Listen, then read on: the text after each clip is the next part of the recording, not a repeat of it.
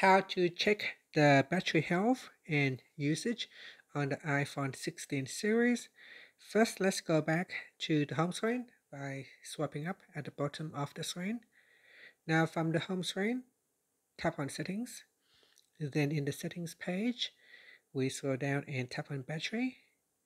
In here, go to battery health, and at the top it will give you a status of normal or not normal. So here the phone is fairly new, so the battery health is normal and the maximum capacity is at 100%. You can also view the cycle count.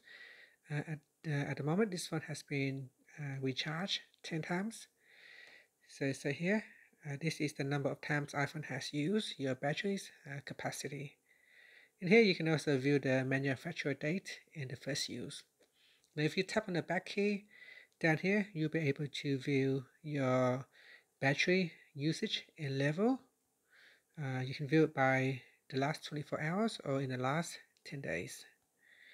Now tapping on the charging section will allow you to change the charge limit, optimizing battery charging and clean energy charging. And that's it. Finally, you can swipe up to go back to the home screen. Thank you for watching this video. Please like and subscribe to my channel for more videos.